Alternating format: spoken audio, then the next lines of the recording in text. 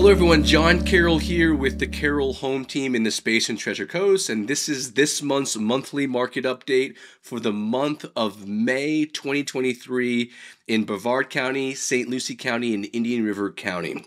So we're going to start with Indian River County. In the last 30 days, there was 1,100 homes that came on the market.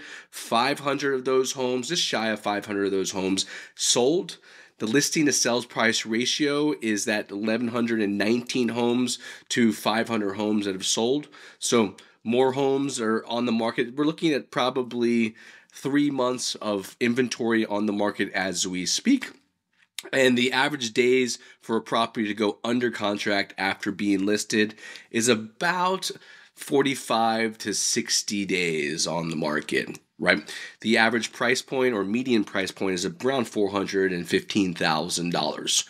Now, if we go to the north in Brevard County, there's 1,462 homes that came on the market in the month of May.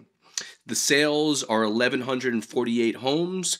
Days on the market are right around 20 days of those properties being on the market. Median days in the market.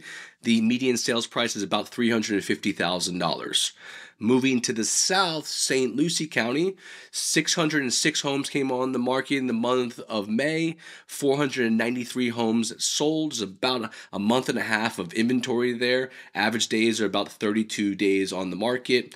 And the median sales price is $389,000.